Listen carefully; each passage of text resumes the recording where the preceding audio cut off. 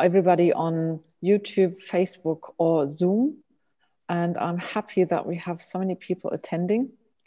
And I hand over tonight the moderation to Tel Aviv, to Inbal Ben Asher Gitler. And I am really, very much looking forward to our discussion tonight. And please, Inbal, the floor is yours. Thank you, Andrea. Good evening, everyone. I'm also really happy to see so many participants. I would like to first wish everybody very happy December holidays. I'm talking to you from Be'er Sheva, a little further south than Tel Aviv, and we probably a lot of us lit the first candle of Hanukkah here in Israel tonight. So again, I wish also all our German friends and collaborators happy holidays in a couple of weeks.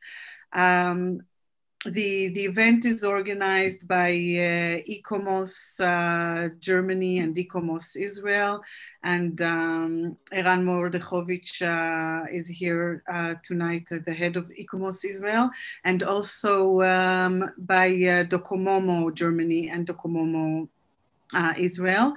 I would also like to welcome friends from ICOMOS in Germany, and also Jörg Haspel, the head of ICOMOS in Germany. So welcome everyone, welcome our panelists, and without further ado, since we also want to have questions from the audience and everything, I would like to present our theme today and our first speaker. Our series, Kontext, Kontrast, and Continuity, will concentrate today on modernist market houses, and we have two specialists that will talk about it.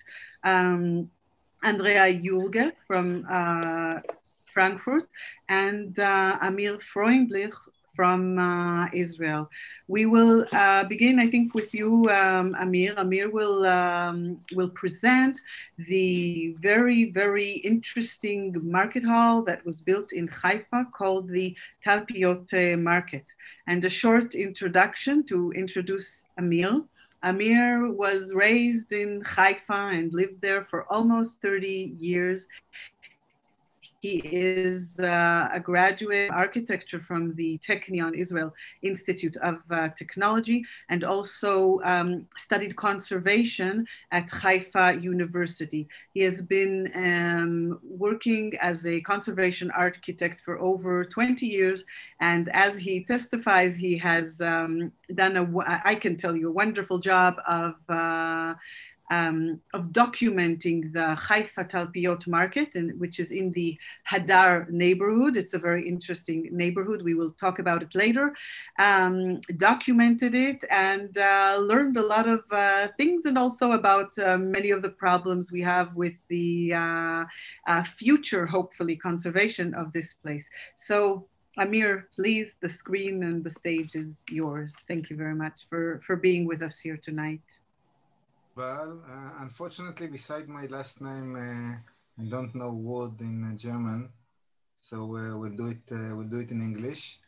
As Inbal mentioned, I will present to you some thoughts and conclusions from the documentation report I made last year on the behalf of the municipality of Haifa.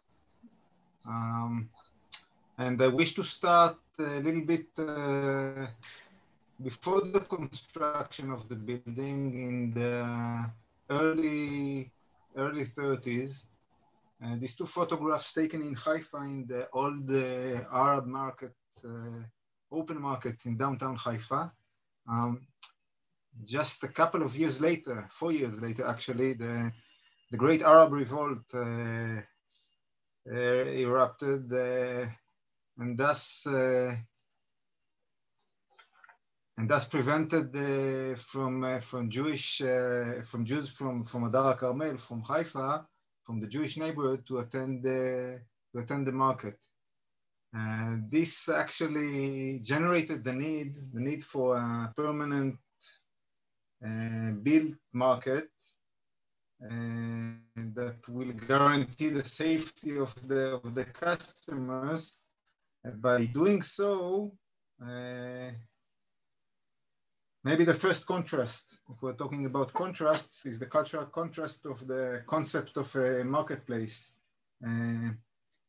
Moving from a concept of an open market and a local market, authentic market, to a built, well-organized market, very well designed, as seen on the right. This was the building that, as it looked when it was completed, one of the finest modernistic monuments in Haifa for sure, but maybe in Israel as well.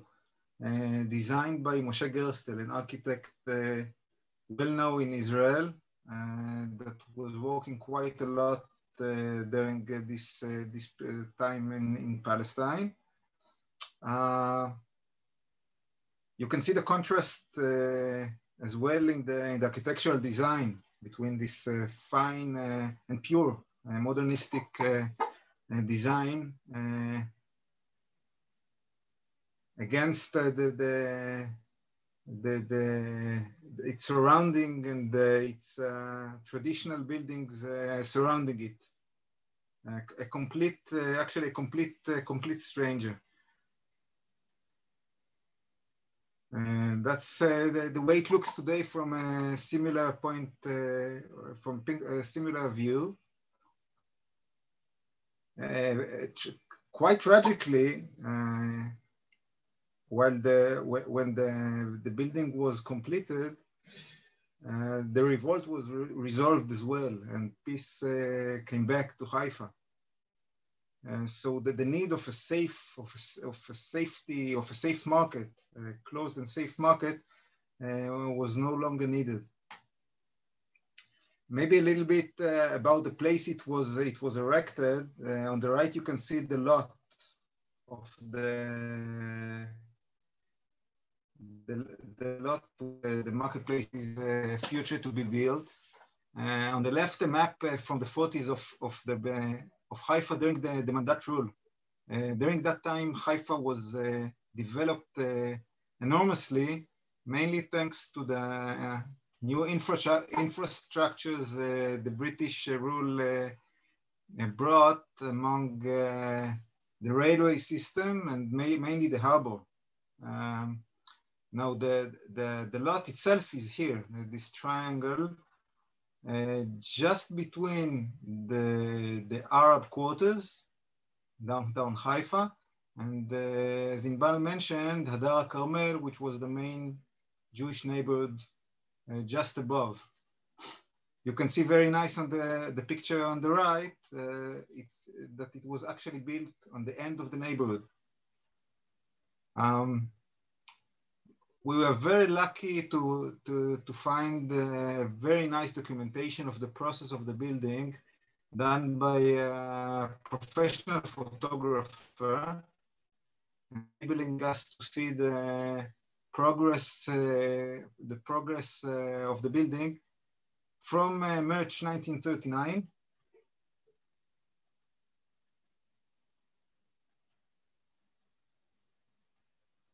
till its completion only later on 13 months in April 1940.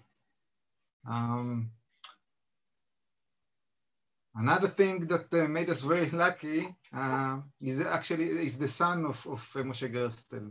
His son is an architect as well, and the professor in the academy of the Technion. Wrote quite a lot preferences to his father's work, and mainly to the Talpiot market. This is what he writes about the main facade of the building. The gentle proportion between the central block with high windows, and this one which points the entrance to the building, and the sides of the building with its horizontal windows that goes all around it. Sadly, this is its condition today. Quite tragically, the peak of success of the building, of its functioning and its condition, its physical condition, was during its ceremonial opening. we can see the public sitting very organizedly between the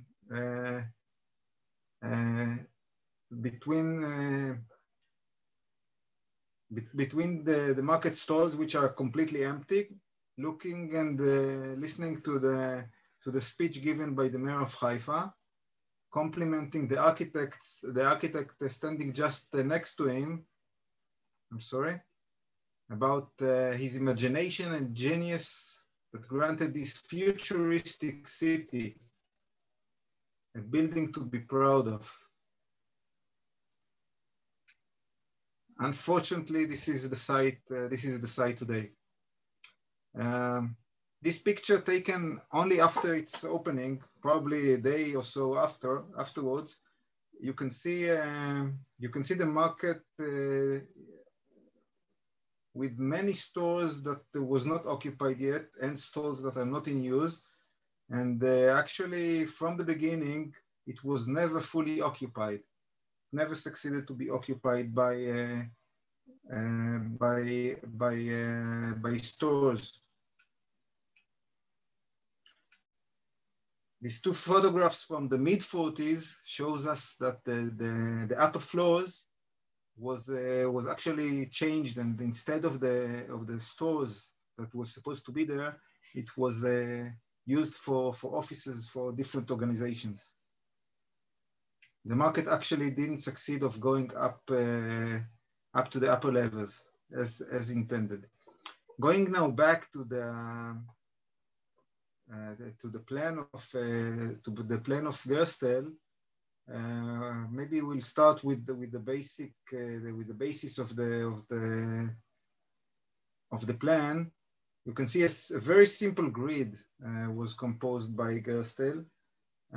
Just a matrix of rectangulars of what, 5 on 5 meters, 11 by 5 with a semicircle to the north of it, and above that the whole building and construction was done. I will maybe explain only the main levels that were built above. First, the ground floor. That actually covered the entire grid. I marked darker the commercial areas, the shops. You can see it reminds me actually somehow of a weekend market, weekend European market in a public square, going all the way to Campo del Fiore, and maybe a little bit far, but the only difference actually is that the architect himself planned the facades, the city facade artificially. If we go up the levels, we can see the building is terraced. The first level is a little bit smaller, enabling two outside exterior terraces and a central space inside. You can see again the dark areas indicating the commercial, the shops are arranged along the central space and attached to the outer facade of the building. The same in the second level, a little bit smaller, but again around the central space. The upper level, the third level, the roof level actually, well, was planned to be some kind of a restaurant. It should have been a very, very nice restaurant, only it was never used. Going up the roof, you can see the marvelous, the magnificent view overlooking Haifa and the Haifa Bay and the north. If we look at the compilation of all these levels, you can see the commercial shell darkened all around a central space, all planned with the simplicity, completeness, and repetitivity, very characteristic of Gerstel work. Going maybe inside to the central space, and again quote from his son, from Leopold Gerstel, is saying the central hall in its present dimension is a public space that belongs to the entire residents of Haifa. And this space should be protected, to be conserved or preserved. I think that Leopold Gerstel points here the importance of the central space as a public space, something like a piazza, a platz, something of an urban square, an open square, rather than a patio of a building. Looking at the shops, the commercial shell, what I call, he calls it, Gerstel calls this the horseshoe-shaped wall of shops that creates a large formal central space existing regardless of the change of function of those shops. And if some of the shops don't function, it is a minor problem, for the space in between which they define always function. I believe that Leopold Gerstel describes here the role of the shops not as commercial, but as an architectural role, defining the space inside, which is the important thing. Maybe to express that, I would like to show you a cross-section of a typical shop and the passage in front of it, overlooking the patio, the central space. As we look, we can see it function as well as thrillers that let free ventilation and the natural light to come inside from the outside to the interior. If we go from left to right, we'll see on the outside, those horizontal windows we saw from the outside is a very typical steel windows, carefully designed, maybe even tailor-made by Gerstel himself to this project, and systematically was placed in each window of the shops. Going to the center, we can see the opening of the shops that was, unlike this picture on the right with this later added wall, was designed to be completely open. The entire shop was open to the passage in front of it. Even when closed, it was closed only by a scroll grille, no doors, no walls in front of it. Here's some sketch of Gerstel himself of the design of this scroll grille. Making it seems that it was an architectural choice rather than a security one. Again, looking at this shell of this commercial shell, we can see that this scroll grille is functioning actually like something like a lattice work. Yes, what we call a mashrabiyah, that goes all around this central space, enlightening it. If we're going out to the passage in front of the shop, overlooking the central space, we can see the careful choose of material by Gerstel, making the difference from the interior to the passage and the exterior to the central space, to the patio. To the interior, the whole wall was covered by a very smooth mosaic. And to the exterior, or to the patio, to the central hall, it was covered with a washed plaster, with a granular washed plaster, what we call Waschputz. It's German, Waschputz. Making it seem like actually an exterior facade, though it's inside the building, the central space.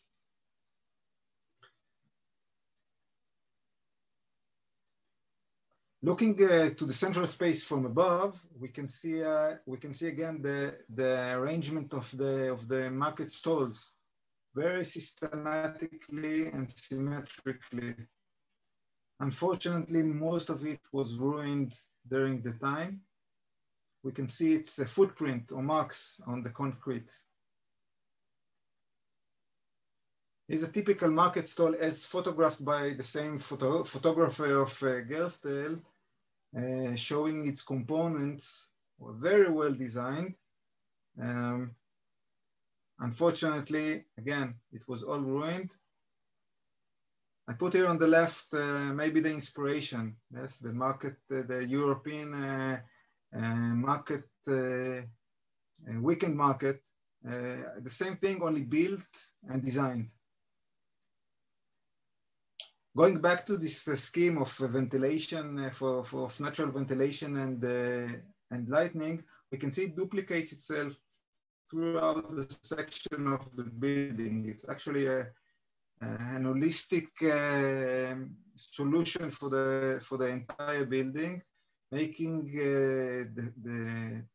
making the central space well ventilated and the lighting by natural light and airflow. We got no need of air conditioning, surely during the 40s, but I must admit that I should testify that even during the hottest days in summer, the warmth is not, you can't feel it inside.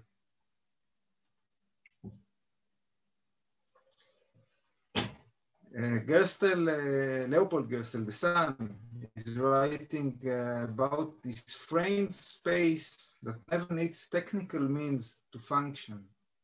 The essence of a verification of this axiom by reality is the greatness of this project. He refers to the functioning of the shops or malfunctioning of the shops, the fact that it was not functioning. But I'm using it here to maybe to refer the ventilation and the lighting of this building without any technical means, with no electricity and no air conditioning. To finish up maybe this presentation of the building, we must look at the ceiling, the roof of this central space, built with very nicely arranged glass bricks. Unfortunately, again, it was all covered with layers of bitumen in order to seal the roof, thus blocking the sunlight, the natural sunlight to come in. So very briefly, I was trying to show you the cultural and architectural context and contrast that that you can see in this building.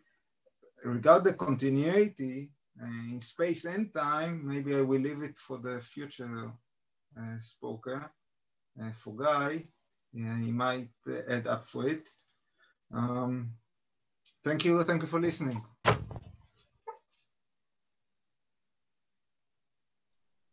Thank you very much, Amir. I think that was a wonderful presentation of a fascinating building, and I'm sure it gives a lot of our guests an image of what it takes to understand the building before talking about its role in the city today.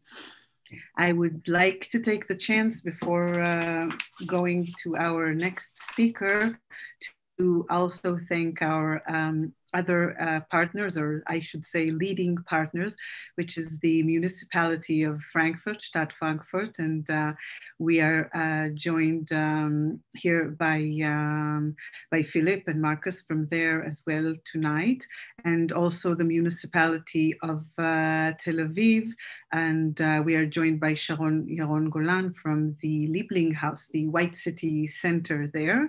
And I will introduce, of course, our panel guests when we get to that part. So I think it's a great opportunity, the anniversary of Tel Aviv and Frankfurt celebrating their 40th anniversary, to get together and talk like this about architecture and about actually very complex problems that I'm really glad we are raising here for looking at the past and now and future issues. So we will now here Andrea Jurges, and Andrea will talk about Frankfurt and other markets in Europe as well. Andrea Jurges is the Deputy Director of the Deutsches Architekturmuseum, and she studied architecture at the Technical University Darmstadt and worked as an architect and journalist after her studies. Today, she will talk to us as an expert in the possible futures of market halls, as she was part of the project team in charge of converting the former wholesales market hall in Frankfurt, which was originally built in the 1920s by Martin Elsaesser,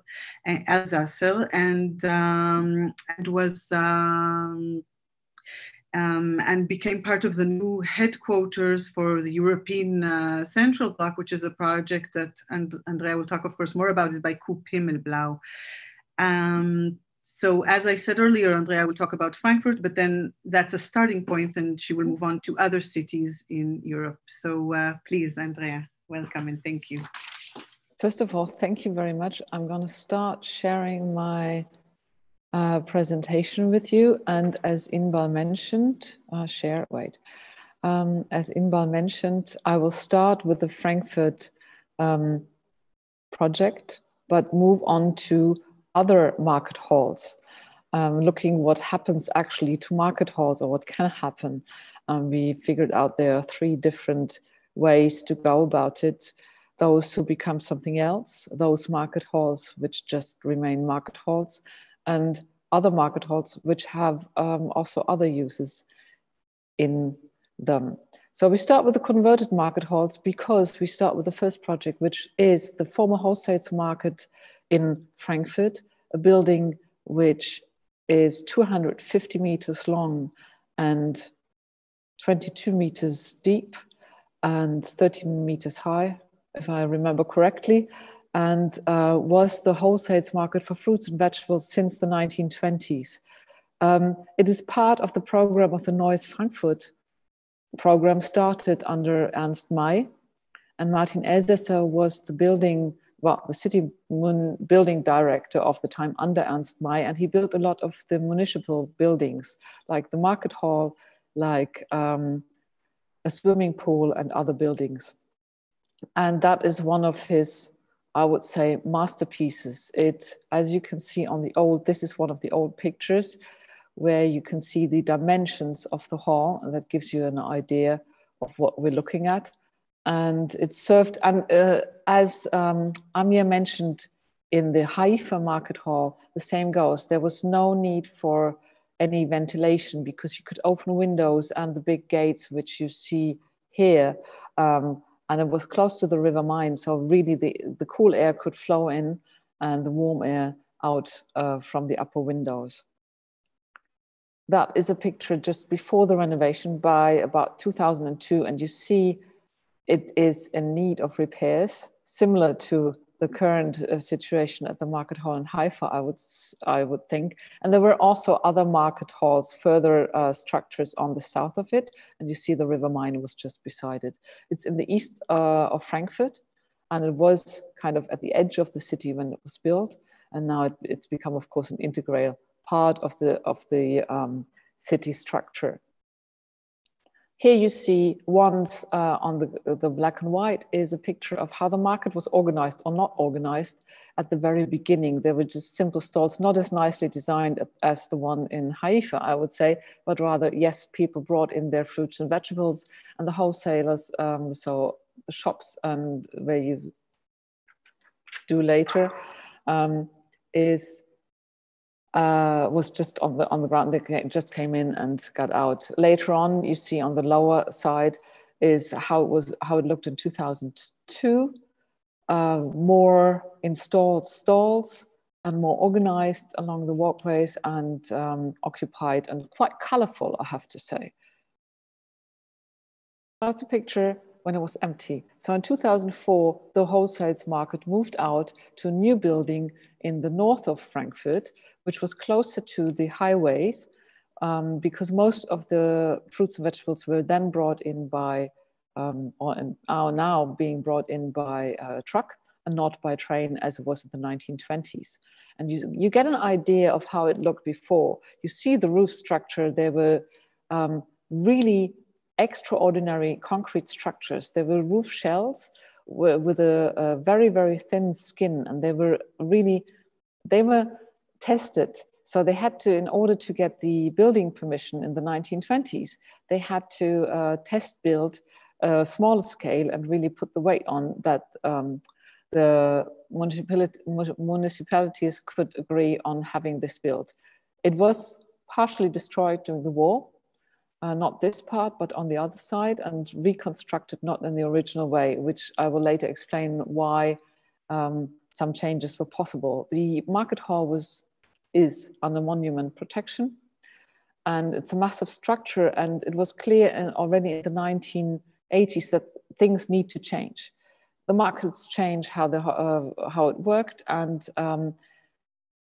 it was okay to have it running, but there was a need of change, and of course the entire district changed. So the city of Frankfurt was looking for somebody who would what to do with it, what to do with this massive structure. They were thinking of using it as a swimming pool, possibly in the Olympics bit. And I don't know if that would have been possible, but that didn't come of anything. And in 1998, I think, the European Central Bank agreed to acquire the site and build its new permanent headquarters there. Until then, the European Central Bank was only in rented offices since 1994.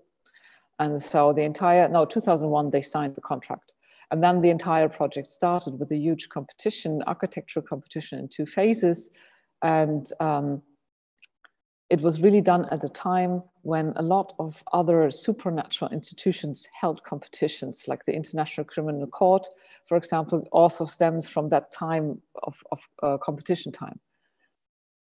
What you also see on this picture on the right-hand side is some test fields of how to reconstruct actually the colors the market hall originally held.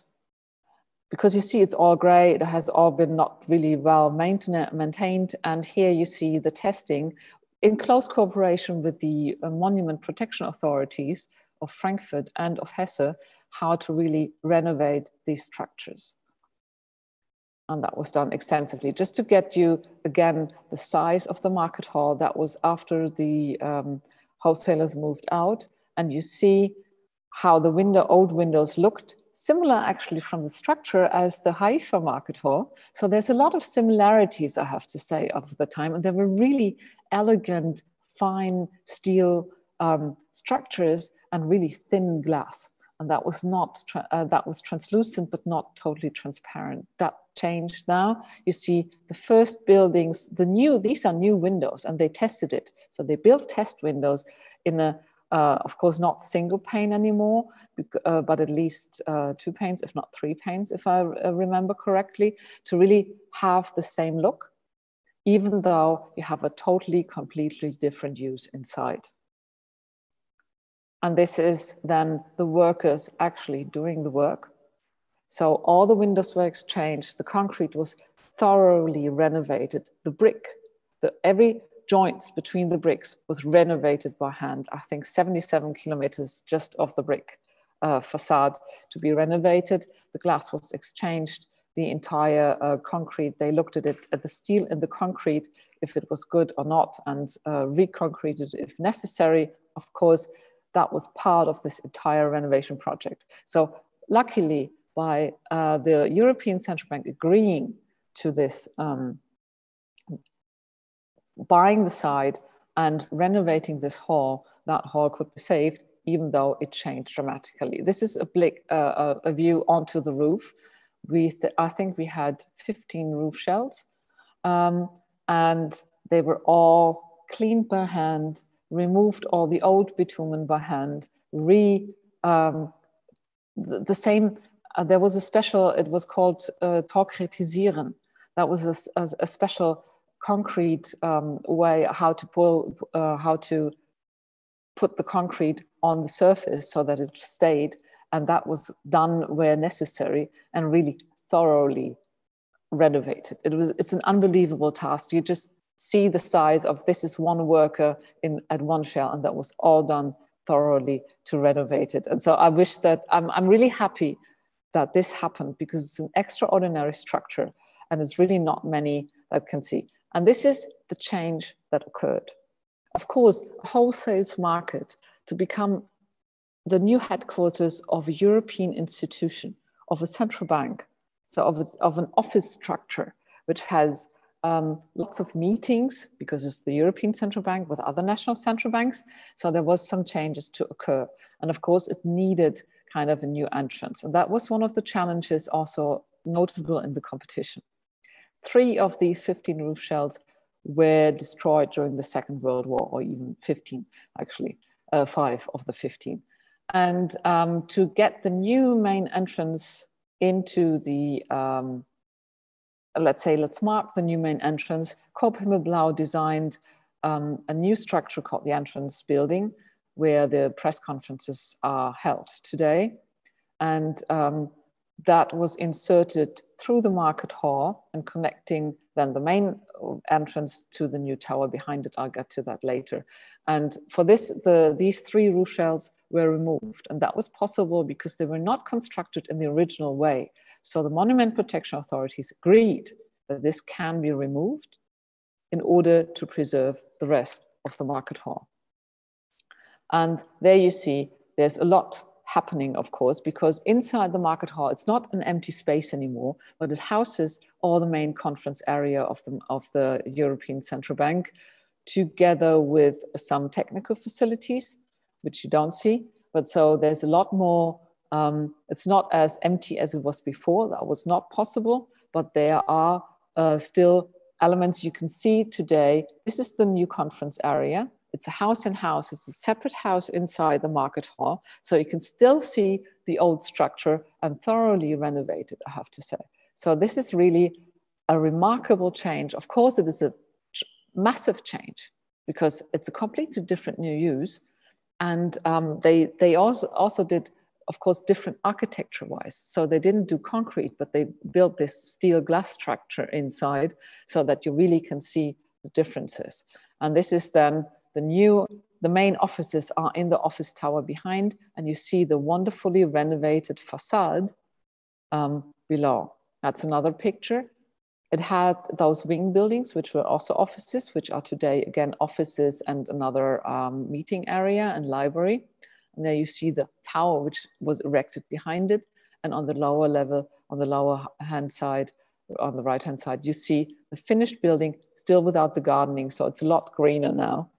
But you see this new entrance building, how it protrudes through the hall and really connects the office tower with the main entrance to the north, but is of a different architecture to really make it readable. What is the market hall, or was the market hall, and what is the new structure?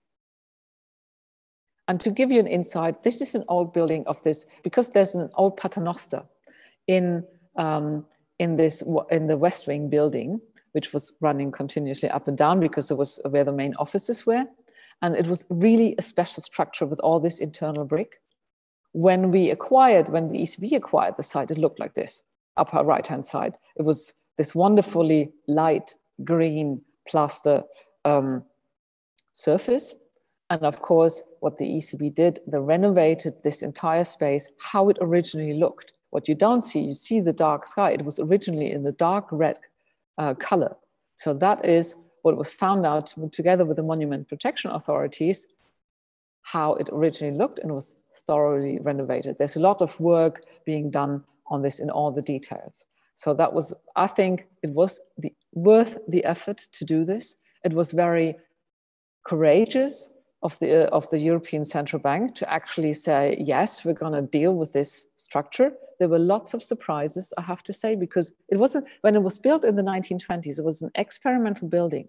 They tried things out. So of course you looked before how it was done, but only by renovating every little millimeter of it, you discovered all the surprises. In some of the concrete structures, there was hardly any steel. It was like this structure had this much steel in it.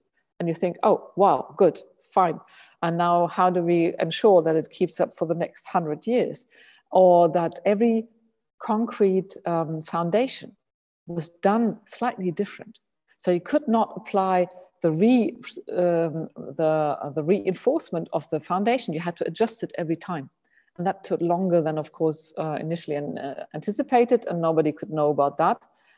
Life was full of surprises with the, when you get a building built, especially in the 1920s.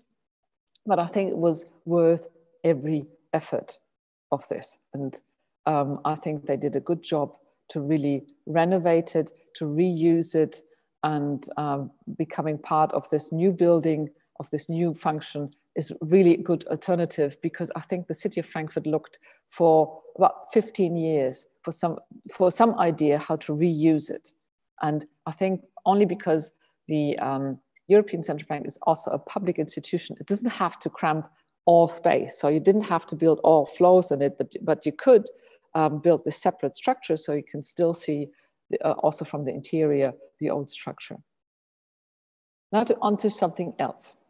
As said, the change from the wholesale market in Frankfurt to the European Central Bank is, I think, the most dramatic change I found for any market hall.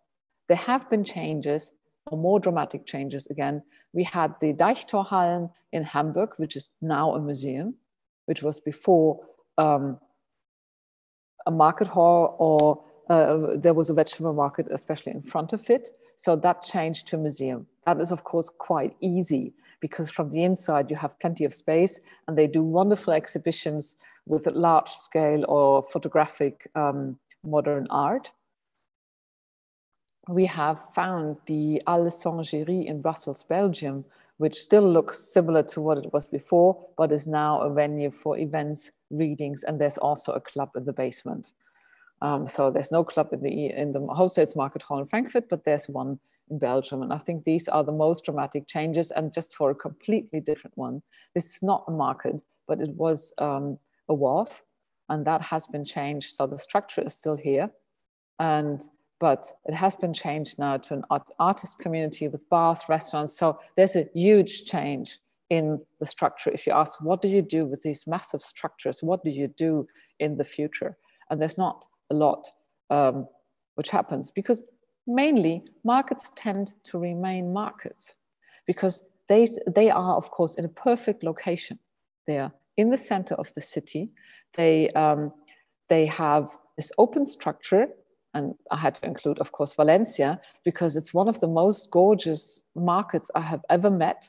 And of course, what they also included is a bar where people meet in the market, and they have a drink and they have food. So there's a slight switch that you not only buy raw food, but you can also enjoy processed food and drinks. The same goes for the Markthalle in Stuttgart, Germany. That is still the market hall. That has also been built by Martin Elsaesser a little bit earlier. So it looks slightly different. Or we have the market hall in Royan, France, which was built in the 1950s, which is still a market. I think it's a remarkable building. I think next time I'm going to France, I shall have a stopover and have a look at it and how it really looks when you're inside. The market hall in Budapest has a similar structure than a market hall in Frankfurt. And that is remarkable, of course. And we have not found anything else beside this picture. And I'm not sure if it still exists or if it has been destroyed. But I think it's interesting to see that the market hall in Frankfurt, because Budapest has been built afterwards, has inspired other structures similar. And of course, also built on a grid. So when we talk about Haifa, that was built on a very strict grid. The market hall, the wholesale market hall in Frankfurt was, of course, also built on this very, very strict grid, which helps organize a market. The one in Peru, built in, I have no idea, built in 1940. Sorry, I couldn't see that here, there. So also a very modernist structure, a market still today, or the market in Mexico, built in 1958, also one of those almost brutalist structures. If you have a look at the picture outside, is still a market. And you see what they all have in common is this huge, massive space, open space, so that the warm air goes up and the cool air goes in, and you have the cool air where you want to have the fresh produce. The Markthallen in Frankfurt is one of the most beloved gems in Frankfurt, to go back to Frankfurt, built in 1877, really? Oh, wow, no, it's from the 1950s, I think. Because there was once the idea to renovate this market, to do it differently, to exchange this translucent facade, which you can see here in the picture, and make it a clear facade and more open to the outside. And there was a massive protest to change it, because people love their Markthalle. So that's for so for us citizens to go to a market, and it's very popular. It has been very popular before the pandemic set in. Also, you could and there's a bar on the outside where everybody on Saturday gathered for a drink after buying fresh produce. And so you can see that on the lower picture. This is the market, and they normally had a stall outside, and you could enjoy a wine or two or several more with your friends. That is an interesting example. Aldepot, France. There had been a competition what to do with the old market hall, and won by MVRDV. There's a V missing, unfortunately, sorry. And what happened is this. So this is how it looked before. Interesting structure, a bit derelict and in need of renovation. And they did some renovation. The MVRDV design did not happen. And this is the outcome. So you see what can happen if maybe some changes in funding appears. And at least it doesn't look too bad. Could look worse. I could imagine things worse than this one.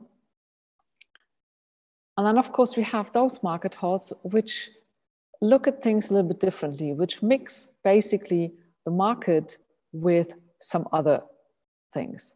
The wholesale market in Hamburg is now not only a wholesale market, but also houses theater and other space and exhibition space. So actually, the wholesale market before was not very accessible, just for for shop owners. And now you can go there as a general public and enjoy also the market hall atmosphere. And I really like the building. When you come by train to Hamburg, you actually can see it from the train. Then, of course, we have the very famous Markthalle 9 in Berlin, Markthalle 9, which was a market. And then they saved it by Aldi and Lidl becoming part. So the supermarkets moved in, something I saw in Spain a lot. So they try to get young people into the markets, into these old market hall structures, because young people don't go there, they go to a supermarket. And so what also in Spain happened a lot is that the general supermarket, they move into the basement or in the front or on one side, and they try to draw the younger crowd. And then you have still the market. The Markthalle 9 changed completely. It's now more or less a food market and a venue to be for lunch and dinner. And where you can, at different stalls, you can get any cuisine you can think of, from Italian to Asian food or German food. And people enjoy it a lot. So that was saved by the Aldi supermarket chain. That's another image of the Markthalle 9, how it looked until recently.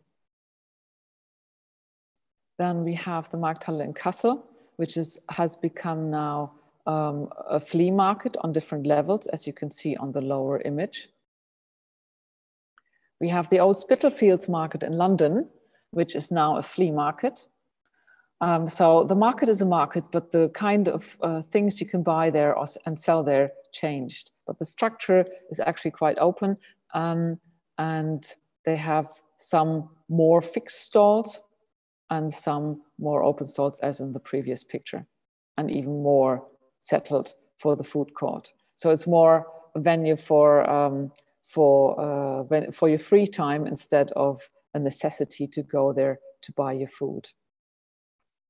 The new old market hall in Basel is also changing so that it combines flea market, street food, cooking classes, comedy, concerts, and a lot more. So there's a tendency to, instead of having a monostructure, a monofunction, only one single function, to become a multifunctional space. Something which changed a lot is here the Mercado San Miguel in Madrid. This is the old picture, so more closed appearance for the markets. And now this has been completely transparent. And you have all the food market in there as well. That's one remarkable change. One of the oldest Barcelona markets. And it was restructured by Enric Mirais in Benedetta Tagliabue with this really colorful roof. And I think I've been there and it's actually great. And now it's become a popular space again. With the transformation of the roof, with the transformation of the space, it has become attractive again. It was a market hall before, it's a market hall again, but it changed and it attracts now a lot more people because the appearance slightly changed. I don't know if that would be for Haifa the perfect solution, but I think it's an interesting aspect. What if you slightly change things and the use actually stays the same? And then, of course, as the last image, as the last example, something completely else, the newly built market halls. So the tendency, yes, we built again a market hall. So somewhere you have market halls buildings left over and don't know what to do with it. Others are in need of a market hall and they build it. And of course here the multi-use is integrated in the building because you have the apartments on the outside. And on the inside you have the market, which I think is interesting to see that the market never stops to be market. It's just a question of where is the appropriate place and what to sell and buy there. Thank you very much.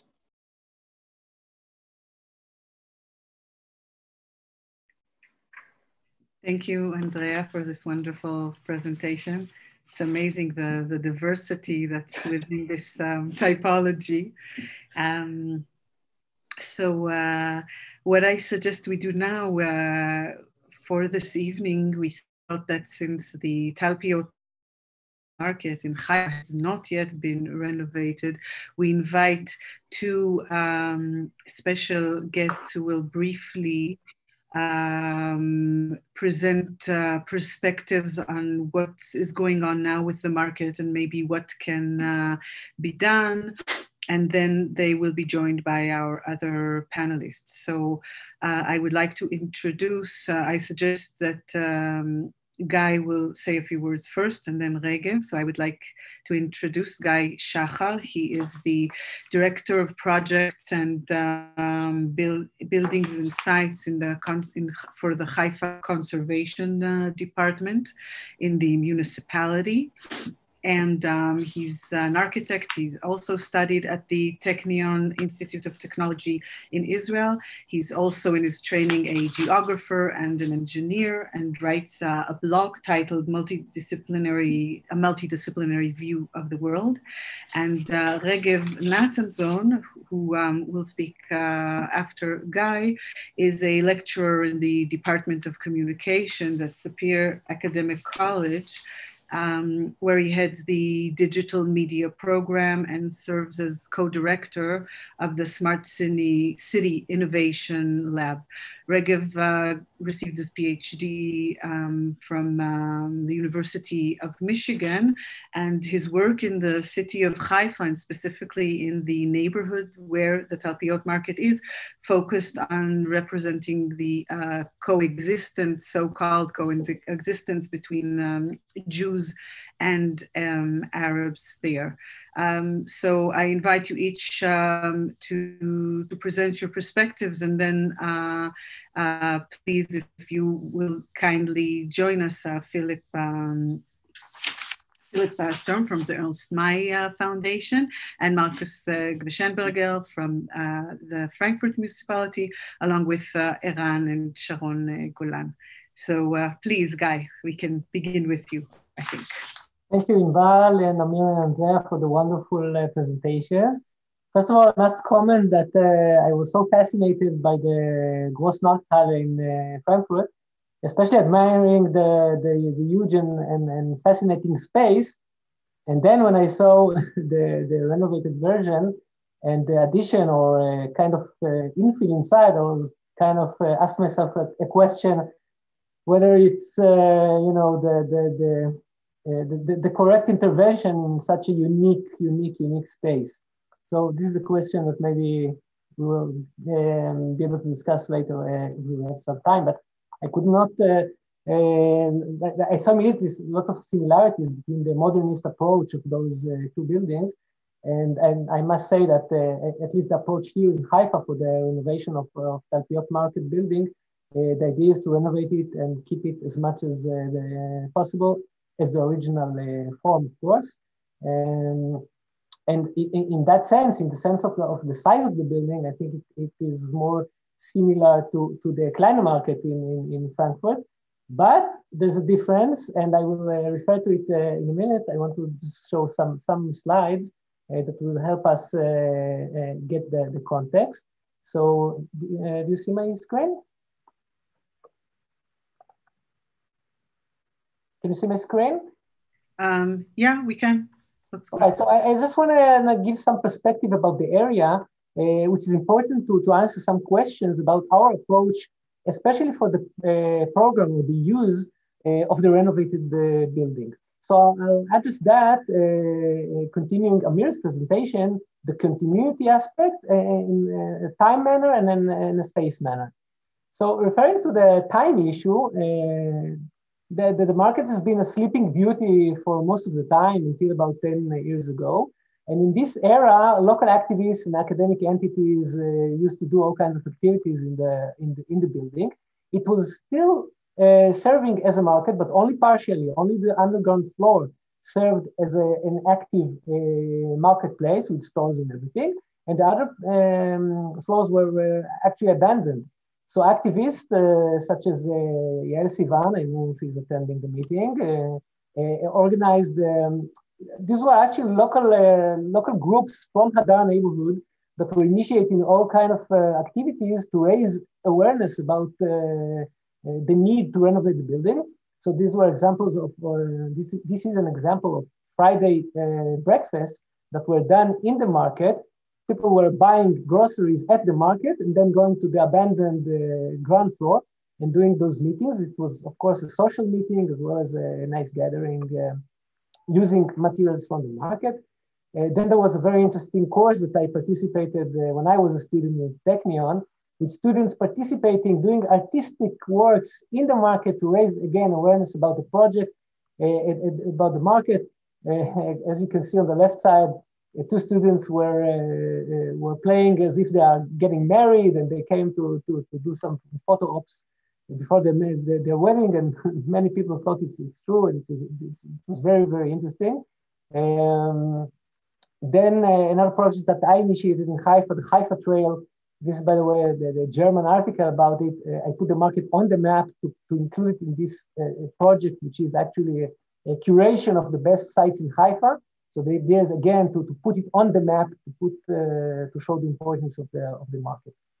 Then the awakening beauty started about 5 years ago. Local businesses, people started to see the potential and opened mainly food places, but not in the building itself, because the building was still, in a rickety condition.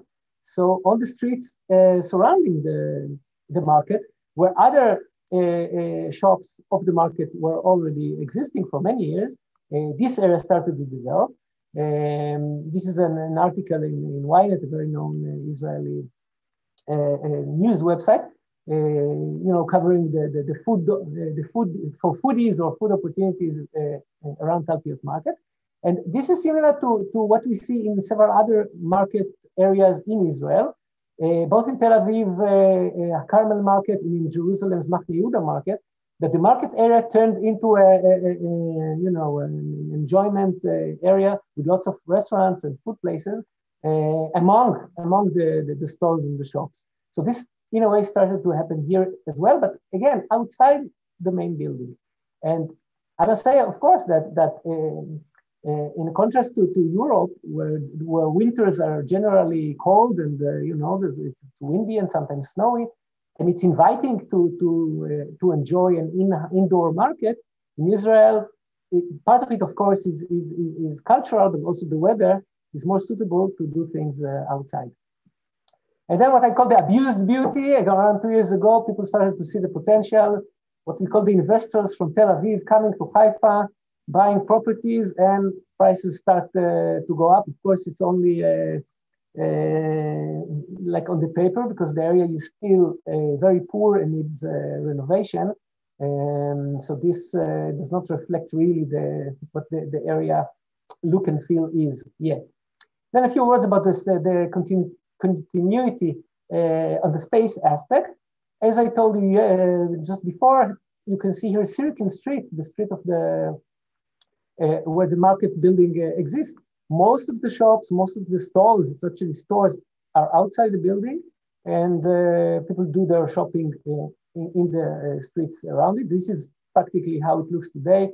And part of the renovation process that the municipality plans not only takes care of the building itself, but all the surrounding area in terms of putting new, what do you call it, dagonim, those shelves that protect from rain and sun, and all kinds of other innovations on streets, and putting benches and other stuff. Another thing that Amir mentioned before is that the market is on the edge. It's on the edge of Hadar neighborhood, as you can see here. And this raises a question, will it be an initiator for Hadar's revival, or Hadar as a whole needs to be revived for this place to thrive? So this is a question which is interesting, and again for discussion. Then another view, going a bit closer, there's the marketplace here in this yellow circle. And that is Wadi Salid, which is quite an empty area. It was a thriving, beautiful Arab neighborhood, but it was destroyed during the years. So it's in emptiness, an empty place. And there's a beautiful flea market just on the downtown, but these areas hardly connect because there's a big barrier here. There's a road that was built here, and there's a topographical gap, which does not allow easily to create a holistic experience or a holistic I would say urban fabric that these all places can work together as a markets area. So this is another question: how to fill and bridge gaps here in Haifa, which are generally topographical and urban. And another issue, of course, it's always in the background in Haifa. Haifa is surrounded still by industrial elements. The oil industry, legacy from the British mandate, and the old port and the new port, which is being built now, and the Navy base. So this is a kind of a question, how this reflects or affects Haifa as a whole, and specifically renewal of the older parts of Haifa. So this is something to remember in the background. And I want to raise a few questions that maybe we can discuss later. First of all is how much and where do authorities need to invest in public infrastructure in order to create a positive effect, or what are the limits of the intervention in public space that is needed to do the needed effect in the market and the surrounding area, which is now very poor. Another question is, of course, there are lots of initiatives we see now following the plans for what we call real estate renewal, building new buildings or adding floors to building, adding only apartments, which can, of course, lead to kind of gentrification. Will it save the place or not? Or is this the good direction that we want to see? And of course, the role of tourism as a catalyst or non-tourism in the immediate time due to COVID-19. These are a few thoughts to think about in the discussion. Thanks. And of course, one last thing to remember is there's a grungy atmosphere to this place today, which is kind of, one of the magnets to this area. And this happens in many places that are, only starting to be developed.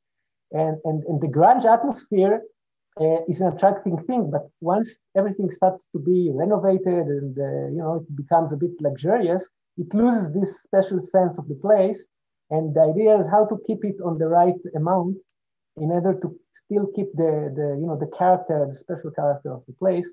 This is also something that we should all think about. Thank you. Thank you very much, Guy. So, Regev, would you like to comment on this whole very complex relationship between the building and the neighborhood and the atmosphere and what the present and the future look like? Yeah, first of all, thank you, Inbal, for inviting me for this panel. And the previous speakers were really fascinating in their perspective. And I don't know exactly where to begin because I have a lot to say and I would want to be very short. So maybe I'll begin Guy and Ed, and I just refer to something that Andrea mentioned, that life is full of surprises. And that's a great invitation for anthropologists to dive in. I think that what we see today is nothing new in many urban spaces, is already a process of gentrification. It's nothing imagined. It's not a thing it's not a possibility. It's happening on the ground. And it's happening together with what we might call urban colonization. The bringing in of particular social groups into specific neighborhoods in order to jam to a particular, in a particular way. But I want to go back and throw a question here for the panelists and ask you, their question by Lefebvre, who has the right to the city? And I want to ask you, who has the right to a market? When you design a market, how do you go about doing that? Who do you talk with? What few potential buyers do you imagine? How do you imagine their practices within the market, outside of the market? How do you read time and space? Same questions that Guy opened with. And I'm asking it because what I know of Talpiot Market is that whenever they talked about how to save it from years of underdevelopment, from years of neglect, whenever a new plan was designed, no one talked with the people who live around the market. And a couple of years ago, I was a part of a group of people with all kinds of expertise in Hadar neighborhood who tried to think about the fate of not the market, but the surroundings of the market. We try to see who actually lives there. And to follow on what Amir presented at the beginning, the story of Hadar, indeed, the market was established as a result of the Arab revolt. The Arab revolt, should remind ourselves, is a result of Zionist colonization in the area. But the neighborhood of Hadar was never Jewish only. It was always a mixed neighborhood, particularly in the setting of the Talpiot Market, and particularly now. It is a place where people from the lowest classes live, both Palestinians and Mizrahi Jews and labor migrants and people who live in social housing. Those are the people who live there. Those are the people who are already being evicted because, as Guy mentioned, real estate value is going regardless of things or facts on the ground. Nothing is changing on the ground, but real estate value is going up because of various plans that are being imagined and published and discussed in these kinds of forums. And a couple of years ago, when my friends and I tried to think about how we can serve as experts, anthropologists, urban designers, sociologists, social workers, and so on, we talked with the residents. We organized meetings, 10 minutes walk from the market, as another meeting in Hadar neighborhood. And we submitted a paper for the municipality and tried to recommend the municipality to hold, to put moratorium on every plan it has to the area before they take care of those who already live there, before they make sure they have the budget to support people, residents of the neighborhood who will the future residents who will enjoy whatever there'll be from the Talpiot market. Those are the people who should enjoy it. Now, I go back to the question of who has the right to the market, because those who live there now are not regional residents of the neighborhood. Some of them moved in the neighborhood 10 years ago. Some of them moved in the neighborhood 20 years ago. Some of the people who lived there in the area do not live there because of the war of 1948. Came refugees, they live in Liberia, in Europe, in Canada. Do they have the right to say what they think the Talpiot market should look like? And how the municipality actually plan something that looks at the surrounding of a particular building. How the municipality could actually imagine kinds of activities, economic activities, residential activities, activities on the ground.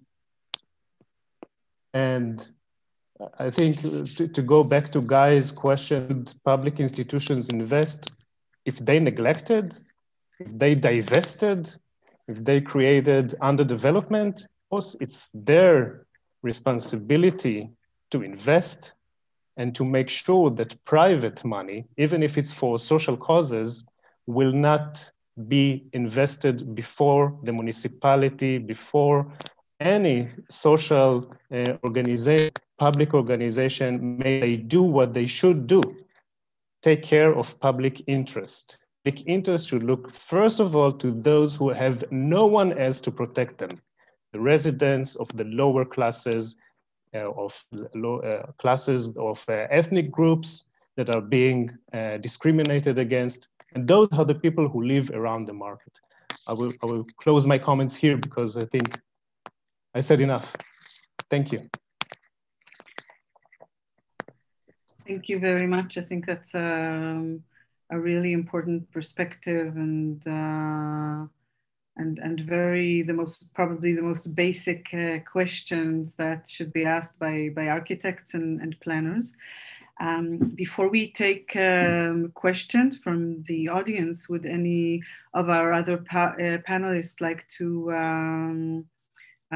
also say something and suggest things in light of everything that we've talked about here in the past hour? Let me reflect a little bit, because I think, of course, what to do with the Talpiot market is not an easy thing to answer, as you can see, because it's been in the process for the last decade or even more. And I think the question, who has the right to market, is, of course, a very valid and very good question. And it's not easy to answer. I mean, look at the changes of some of the market halls, and there were not many changes. And I was thinking maybe the flea market could move just into the Talpiot market, and that would be an appropriate use of the building if one can bridge the gap and really revive a little bit without too much changing the entire structure of the district. Of course, where the ECB is now, so the European Central Bank is now, yes, there has been gentrification. There has been a lot of changes in the entire district. It was an industrial district, the wholesales market, lots of things, and it changed a lot from industrial buildings to there's now the longest car sailor strip in Frankfurt or maybe even Germany, I don't know. And so what has been blue collar workers area has become an office area. Advertising agencies moved there. And that was, of course, but it was clear that the industry was moving out in the 1980s. And the city of Frankfurt did a lot to make a transition possible, and so that it was not a derelict district, but rather it was a changing district. And I think that was a very difficult topic in all its meets and ends. Yes, and the rents increased. The wholesales market moved out, and there were new apartment buildings being built right beside it, with a very close to the river. Of course, there were of a lot of different people moved in compared to those who lived in the district for a long time, and it's still changing. And I think there was also this topic of gentrification, which was intensely discussed for the entire district. And it's just changing because it's one of the district is so close to the city center that people who were living there for a long time when it was just an industrial working place moved out because they couldn't afford the rent anymore, because house owners renovated their buildings and made the rents then more expensive. And it's not over. This discussion is not over even in that district, nor in any other district at Frankfurt. And I think in this sense, again, we face the same question, and there's not an easy answer. And the only answer we have is who owns the buildings and who then can rent out the buildings is one of the most interesting, the hardest questions to answer. And maybe, okay, what if the market is not a market, but what else can happen in the Talpiot market? Can all those little stalls become artistic studios? Can they become, and the ground floor can become the flea market? I mean, this is, I'm sure you have discussed all of this at length, but I think doing the research on what happens to market halls, I think it's very interesting to see that mostly they stay market halls for different produce and different products, but they stay the same. And then they just add more functions nowadays with bars and with clubs and all this to revive and that of course reflects again on the entire district. So I think you need both. You need to think about the building and you need to think about the district and people who live there and what happens all around it. I mean, if you have this, I think breaking this barrier, this brown line, which you showed, you know, which where things have to, how do you cross from the flea market then to the market and to the district? I think these are the most important things to answer. Or maybe Markus, you want to add something on this? I mean, you're from the Urban Development Department. Yes, I think it's very important to save or to protect the public accessibility of the markets. So to protect the uses, the public uses of the markets. And in Frankfurt, for us, it's also very important, for example, to protect the Markthallen in the city center as a meeting point also for the neighborhood and for the citizens of Frankfurt. And I think it's very difficult question how to find new uses for a market hall like in Haifa and also like in other cities Andrea talked about. So this, I think the main question is who is the owner of the market hall, and is the municipality in a situation to protect the public use of this building. So I think this is the main point to save such buildings.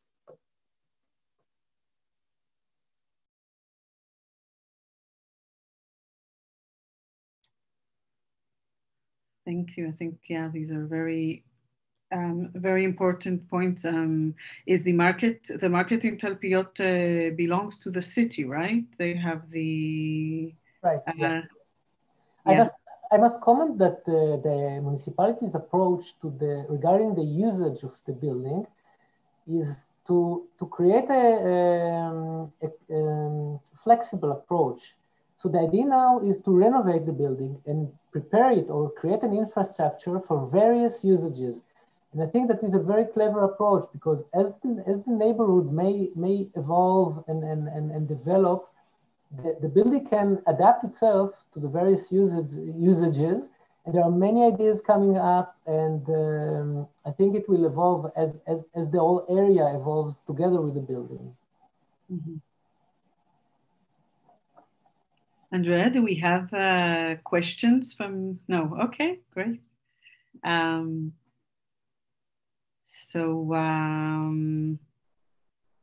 Yes, Eran? Yes, thank you.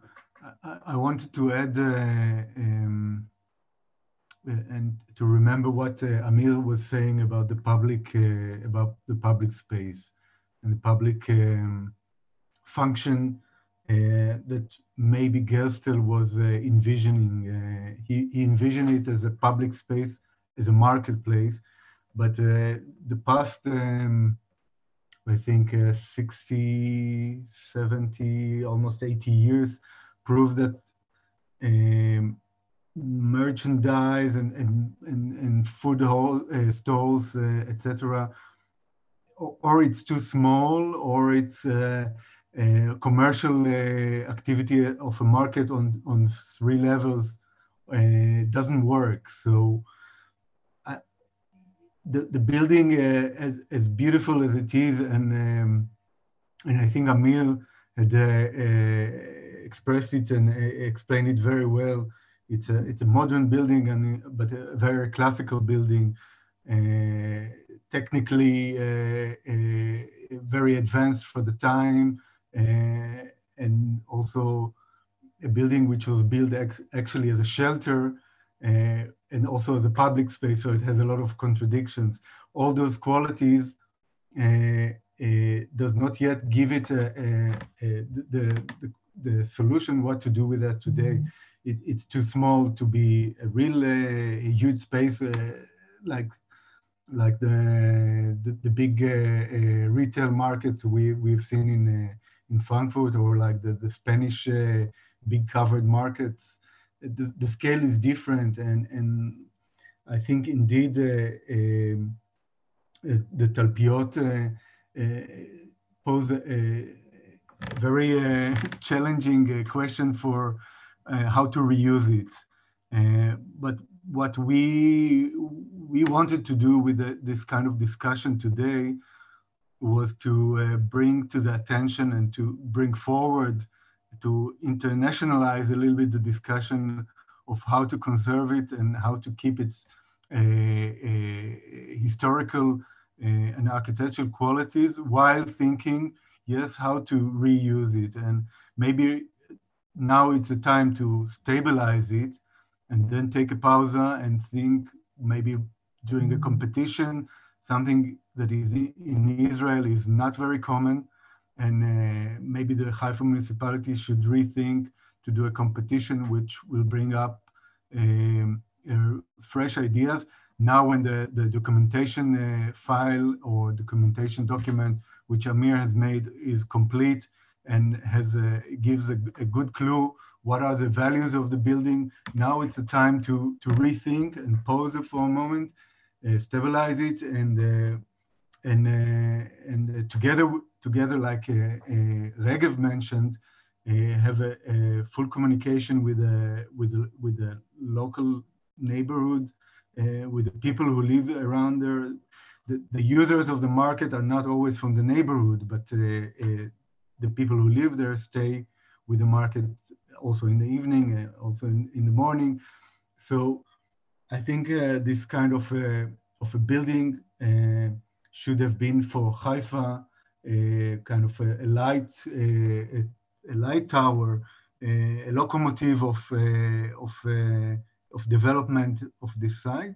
And also for Haifa, who has a huge modernist heritage, this building could, and the renovation of it, the conservation of it in the most meticulous way would have been the sort of exemplary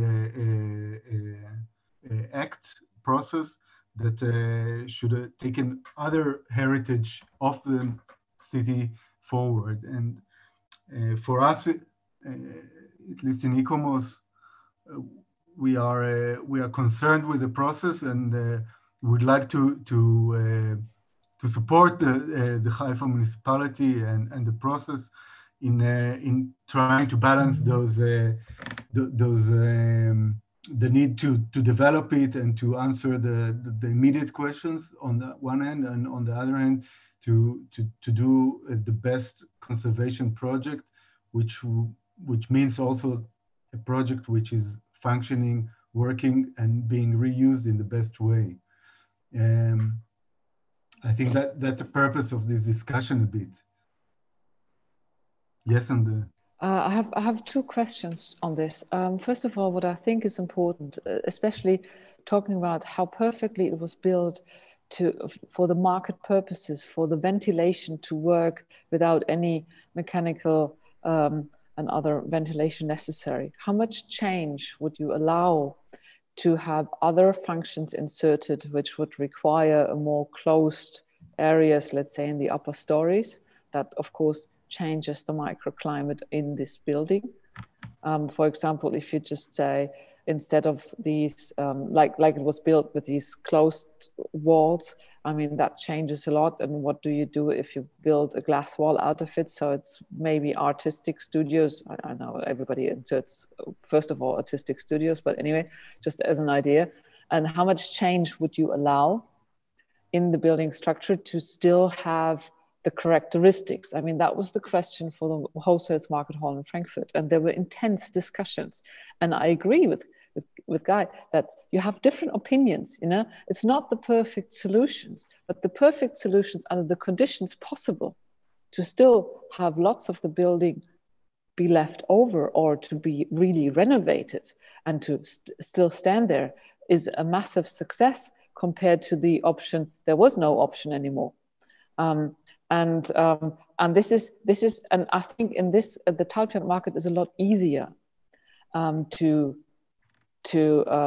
put it to slightly different uses, to think about how to restructure it slightly, because it's a smaller structure.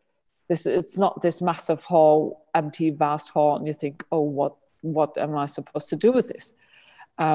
It's a lot easier because it has already on the upper stories the smaller stalls, which are kind of separate units, which give it a different structure. So I see there's a greater flexibility to adapt it to new functions. And the other questions I have is how experienced, I mean, we here in Germany, I think, are more and more in the process of doing competitions, urban development competitions. Marcus, you are in the process of at least 2 of them, to involve citizens more directly, to have workshops with them of what is the need and their response to it. How is it in Haifa? Can that be thought of? If you think of a competition, which is generally a good idea, but how do you integrate it with the people who live there?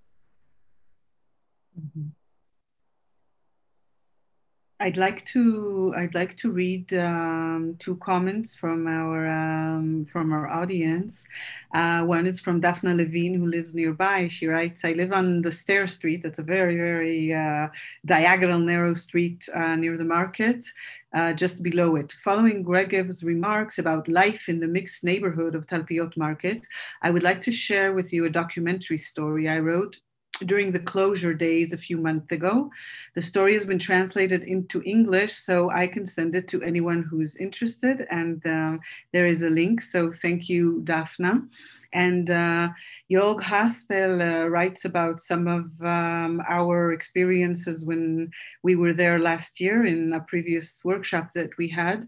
Jörg writes that when we were there last year, the German guests were fascinated first by the great architecture and the scale and character of this unique landmark, and second by the urban context of shops, dealers, restaurants, streetlights, etc. And the quarter didn't look like it's abandoned or threatened by vacancy. This double character could be stabilized and strengthened. And that's a fantastic vision for the building, for the residents, for Hadar and Haifa. And that was the impression of our German guest last year when we had a workshop in Israel. So thank you for these comments. Something is working here.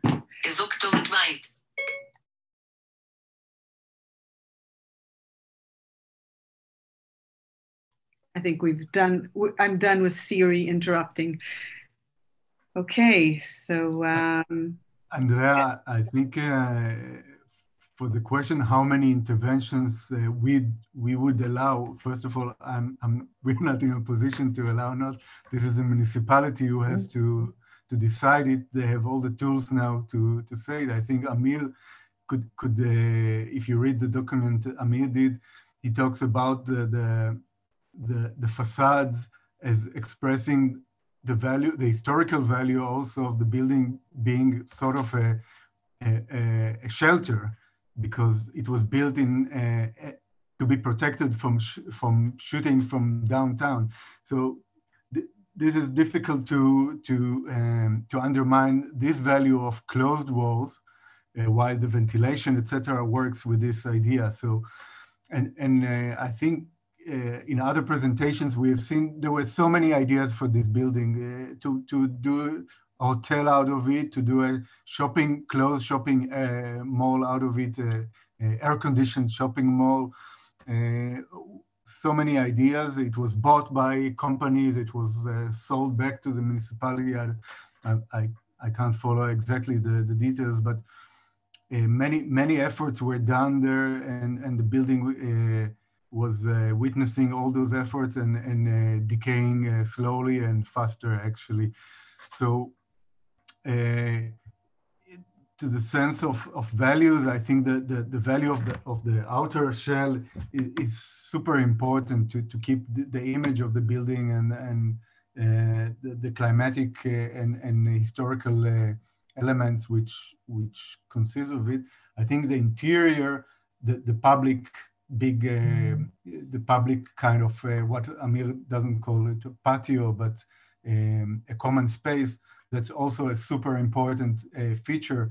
I think the rest can be discussed very much. You have lower floors there, you have parking, you have now a renovated floor which is being used for the food stalls, and there the flexibility is bigger. But again, I think what happened in the market hall in Frankfurt, the big retailer, this is not the case here. We have so few of those high quality building. I don't think we could afford to have such a radical change, but still, I don't overrule a competition which will prove differently. Let me just say, I think this the reuse or conversion of the market hall, the wholesale market hall in Frankfurt, is very unusual. It is, I think, because due to the massive structure that every other plan also never developed, it could have been worse, of course. I still think what was in the end decided to build is a good solution. There was one question by Karol Parkos. How much did the city of Frankfurt have to compromise on public accessibility of the Großmarkthalle? At the moment, public visits are very limited, possibly only via the Martin Elsaesser Foundation or the Jewish Museum, only a small part. And that is true. There was also, it was always said, okay, the visitor center of the European Central Bank is located in the Großmarkthalle. That is basically a very good idea. one could visit the visitor center. But due to all these security threats the European Central Bank faces, it's not free for all. You could just walk in there and say, okay, I want to go in the visitor center, but rather you have to ask for an appointment and a visit there, unfortunately. And I was always, when I was at the ECB, I was always fighting for, okay, let's have it as public as possible. I mean, in an ideal world, the park would be accessible to the public, the surrounding of the market hall, the visitor center would just be accessible to the public. So you could learn more about the ECB and the market hall. So you could experience the space of the market hall. It was designed for that. And just because the situation changed and every central bank is more under threat than before, that has not been really implemented. So this is, I think it is very exceptional due to the size and due to the use of the European Central Bank. And I think what Marcus said, to have it accessible to the public, I think it's a very important point for any of the market halls to thrive again, even if they have struggles in between. Well, I think it's very true, and relates also to Jörg's last comment here, that this is really a question of not only of conservation and heritage, but also of an urban approach where we are then answerable not only to conservation and companies and owners, but also to the district, like you said, and the residents of the neighborhood. Well, it's a little bit past 9:30. I have one more comment. Of course. From in the Q&A. Gabriele Horn says, I hope you allow not too many interventions. Go downtown and see what was done to Haifa. Think about public transport in the Carmel and the areas there. I understand Regev and Aaron quite well. The topography, you can't compare to Frankfurt. That's true. That's one comment. Yeah. That was the last we got on our end. Okay, great. Thank you. So I think these were all the comments, right? Mm-hmm. Yeah. So our next event is on January 14, after the new year. So we very, very much would like to see you with us again in the next lectures and panel. Thank you very, very much to Andrea and Amir and Regev and Guy, and to our panelists, and of course to the city of Frankfurt, the city of Haifa and Tel Aviv, and ICOMOS and Docomomo. I found it a very, very insightful discussion and learned a lot. I hope you all did too. So again, we hope to see you in about a month on the 14th of January, and have a very good evening. I hope so too. Thank you very much. And I'll try to have a different background next time again. Ciao. Bye-bye. Good evening. Thank you. Bye-bye. Bye-bye. Bye-bye. Bye-bye.